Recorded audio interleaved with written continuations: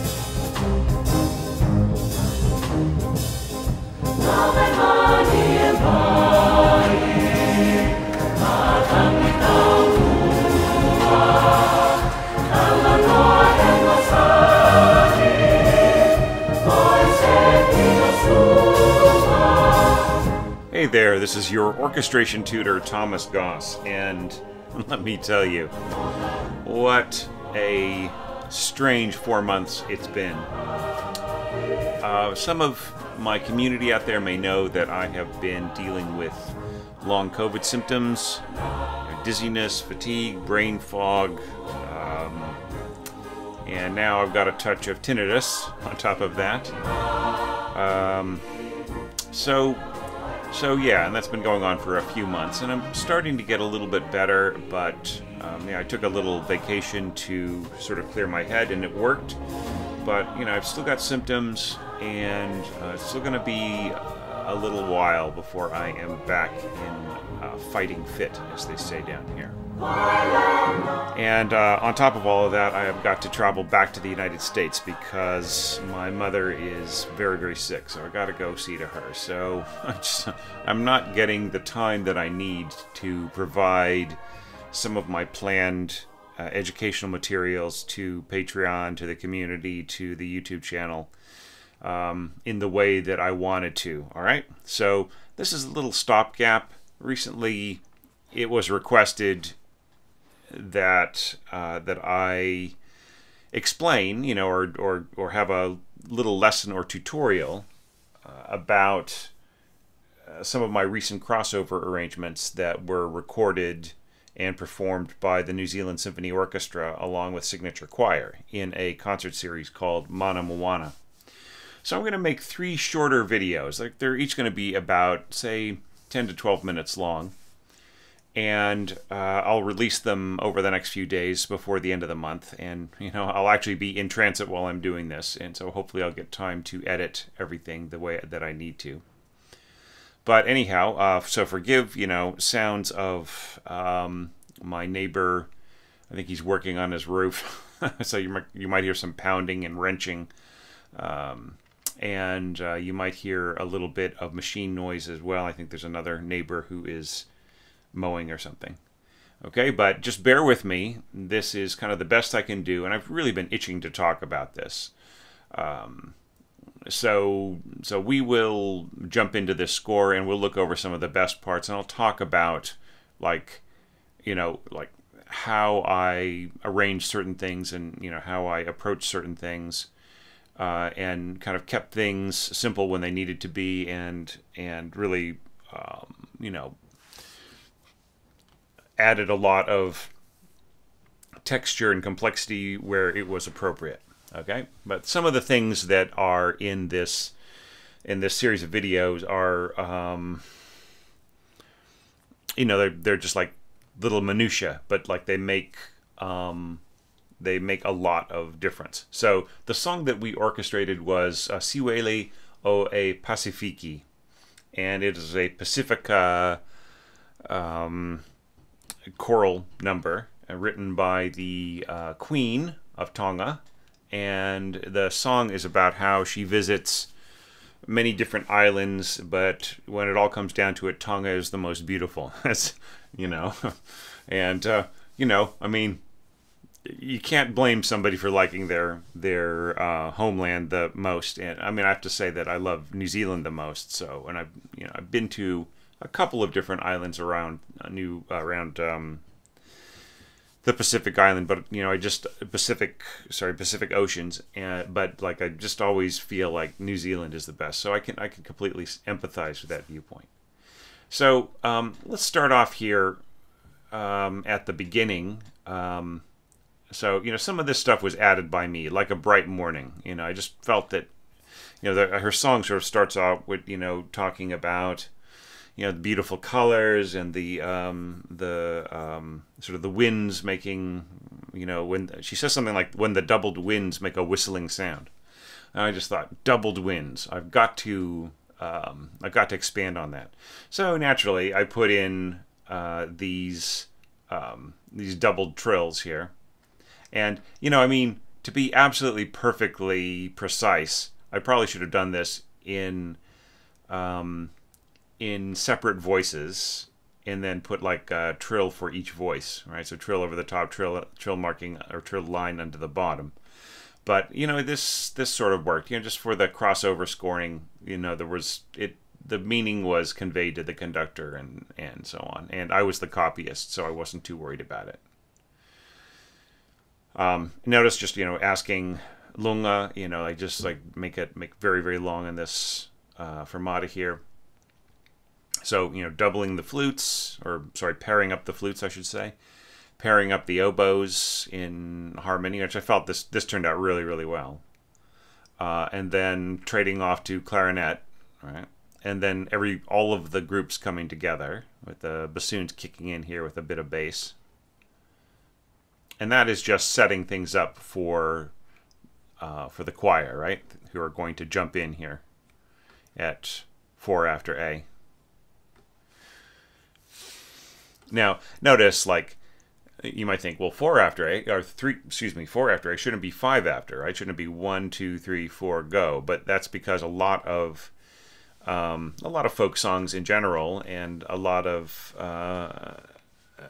Pacifica choral music, like, almost always starts with a pickup, right? So this is the pickup to the downbeat. So it really is 4 bars till the downbeat the downbeat on, like, really where you would consider the music to sort of start. So I could have put the rehearsal mark here too, but this is really where the music changes, right? See, at the beginning we've got 100 beats per minute, and here I changed to swing, right? So it's the same tempo, but it's just has a different feel, completely different feel.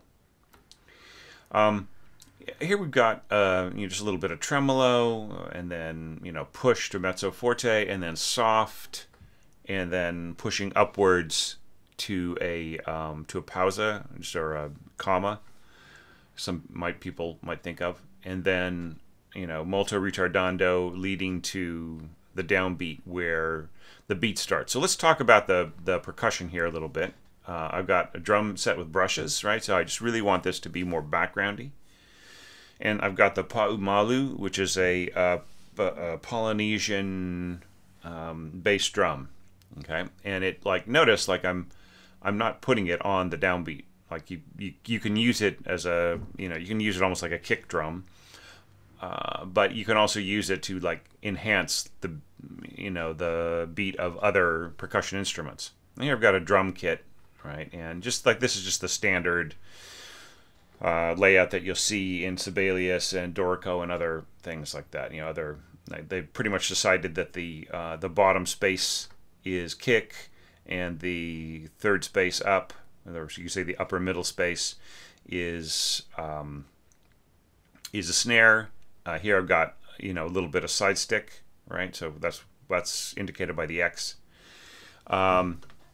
Which is one of the reasons why I feel that, like, people using X note heads for, like, everything to do with percussion is, it makes a problem for, like, drum set notation, because, like, what's a side stick, and what's just a regular strike. And notice that this is sort of my penchant, and that is to and stuff like this, where I've got, like, a pattern on the hats, I notate the kick and the snare in second voice, and sometimes, as you'll see, like sometimes like some of the fills and so on.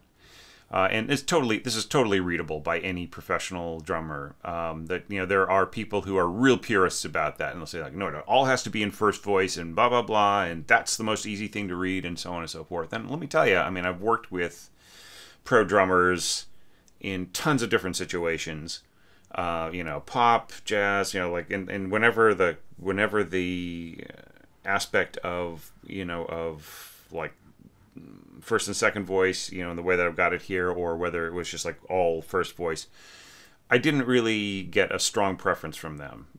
Some of them said, well, I've been sort of raised like reading everything in first voice, or like either way doesn't really matter. So, all right. So notice like I've got this beat set up. So, all right. So this song is like what they would call fai kava. All right, so it is like a shuffle beat, okay. And the manuscript that was given to me, like the manuscript source, was actually written in 6/8 time, right? So you'd see all this. So this would be so this might be like, if you were to count it, it would be like 4 5 6 1 2 3 4 5 6 1 2 3 4 5 6 1 2 3 4 5 6. Do you see what I'm saying? And I just changed it all to swing, and then and that actually helped some of the vocal or the choir arrangers I was working with, and they were like, oh yeah, that's a way easier way of writing it out.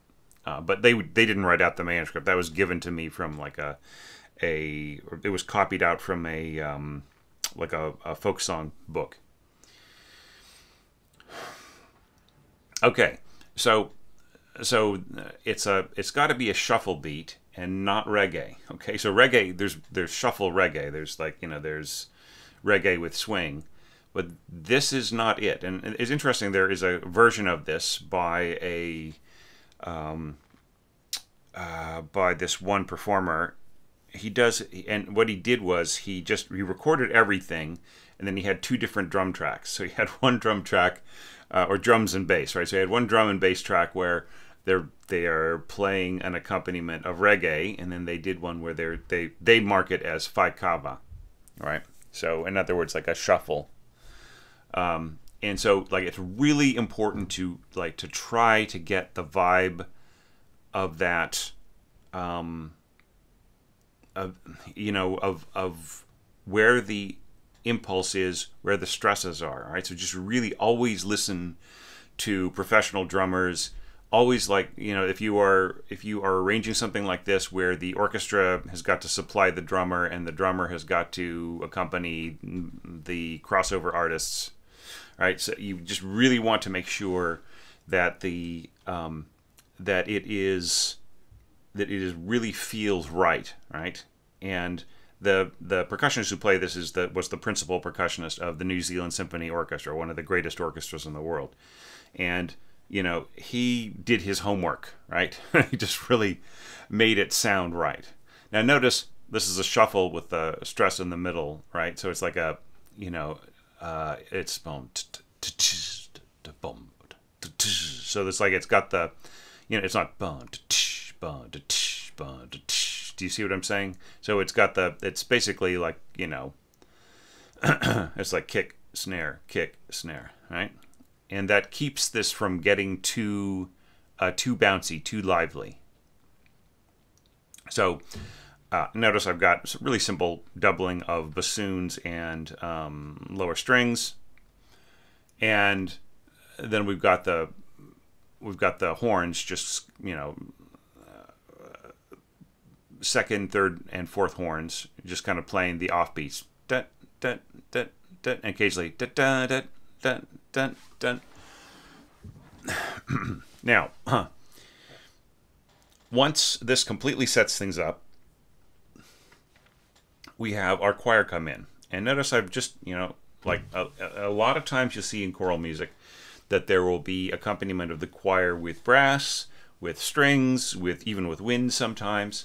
And here I've chosen to make it as lush as possible, right? And that really helps the meaning of the words. I wish I had time in this video to like really go over what the meaning of the text was. But here you can see the first horn playing the melody, you know, the top of the chorale with the singers, right? And that is, notice, like, I'm not worrying about like marking down, marking up, and so on. Everybody's playing mezzo forte, right? Sometimes when you have instruments that sort of sit on each other and won't merge, or one will just outplay the other, you need to do a little bit of balancing of the dynamics. But in this case, this is exactly what's needed, right? I know that like pushing up to B flat here, A flat, and so on, this is going to go up from mezzo forte to forte at the very least, right? But the thing is that the choir will just really sing over all of that, and you'll hear that in the recording. They're not. It doesn't really blow them out of the water, right?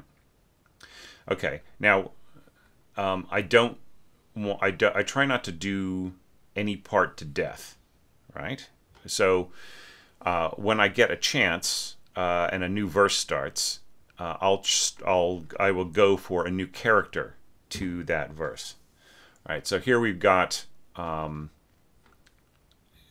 the chorale continuing in strings and choir,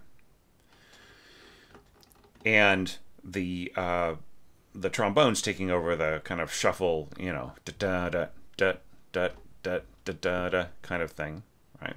But we still have a lot of other elements are very similar. The bass is a little bit more involved, right? And we've got harmonizing with the top two voices. We've got oboes and clarinets, a duet, both parts a duet in unison, right? Which gives us about as much power as the single horn, right? Just like in that upper register where it's going to be playing louder. So so it's like verse 1, verse 2, and then it's kind of hard to put the word chorus on this, right? It's almost more like a refrain. Do you know what I mean? But it's like the chorus is sort of like a refrain and then another touch of verse, right? It's it's more of a folk song structure than it is really like a pop song with that is can be a little bit more rigid, right? So so here you're seeing. So I set up like staccato trumpet chords, right? And that, and then offbeat to that, we've got the clarinet family, going da da da da da. And here we just have the, the trumpets going chonk chonk chonk chonk. And I feel that this is a really, really great combination because the trumpets sort of keep everybody on the beat, coming together in all of these groups. The strings also being playing along with the clarinets. So we have the sort of back and forth. Trumpet wins the strings, trumpet wins the strings, trumpet wins the strings, and then they all go dun dun dun together, right? So it ties everything, and it's really supportive of what's going on in both the choir and the rhythm section, right? So you kind of want to think about your rhythm section, right? Here is an example of it being used just sort of sparingly, judiciously, I feel, with pizzicato in our lower strings and bass trombone and tuba playing tenuto staccato. So they're going unga. So they're going unga, unga, unga, unga, unga, unga. And that is along with pluck, pluck, pluck, pluck, pluck, pluck. Right? See, so you've got so this really is powerful. It's almost like it almost sounds like a bass guitar, right? Now notice we've gone to a really simple ride, and notice that like I if anything, I've like really, really eased back on the pattern of the drums, right? So it's dun dun da dun da da bum ba ba, right? Just like it's really it's very very much laid back, as much as I could possibly make it, right? And then here I throw in, you know, I've had just a little bit of fill here and there, and I've taken out the pa umalu for this. And then as you can see, this kind of goes back to some similar things that we saw before. Now, you know, I could continue on and, you know, talk about the, you know, verse 2, how that is, you know, that basically it takes the, it takes what's happening in the choir and it elevates it in the winds, you know, up an octave, right? And so this, we've got this big, beautiful, chirpy choir here, and we've got this ba ba ba da happening in horns and strings, so on, and just like a guide here for the sopranos, ba ba ba ba ba ba ba bum, and so on. Right? So I mean, I could go into it in enormous detail, but like it's basically you can sort of see that the formula is set by the first verse and chorus, right? So some of these choices are different. You know, you can see the kind of the back and forth between some of the material being realized of the choir being realized in the horns with a reaction of the winds and strings working together. I think that's very, very effective. And then, you know, the chorus having more of that back and forth between the winds and the trumpets, right? But then more soaring strings right here. So I'm just like kind of covering some of the other features and then kind of coming back to that more elevated kind of thing here. So I tell you what, why don't we stop the video here, and I will play some of this orchestration along to the choir recording as it was made by the New Zealand Symphony Orchestra with signature choir, and then we will pick it up right here at the Poco Ritardando in the next video. All right, and it's just really great to be making content again for you guys. I just have felt so detached from it, just by all of the stuff that's going on, my health, my mother's situation, and a bunch of other things that have been happening also with me personally, which I can't really talk about yet, but I'll discuss in a probably in a few months once things kind of go forward. But it's nothing. It's no big crisis. It's a good step. All right. Okay. So so thanks everybody for holding on, and you know, and I hope that this this video is very useful to everybody who, you know, you might be interested in doing crossover orchestration, because it's a really big part of what orchestras commission nowadays. All right. See you soon.